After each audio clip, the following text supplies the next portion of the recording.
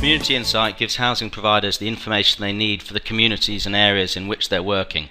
You can see your stock loaded into the system, overlaid on key socioeconomic indicators released by government as open data, always up to date. So for example, Census 2011 will be included as soon as it's published later on into this year.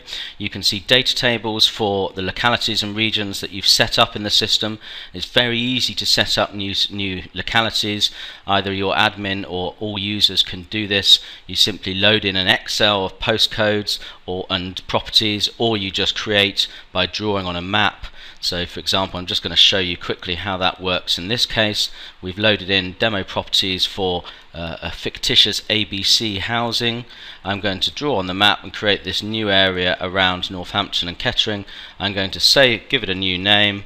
I'm going to then save into the system and ask it to create report and data sets, and then that's loaded in.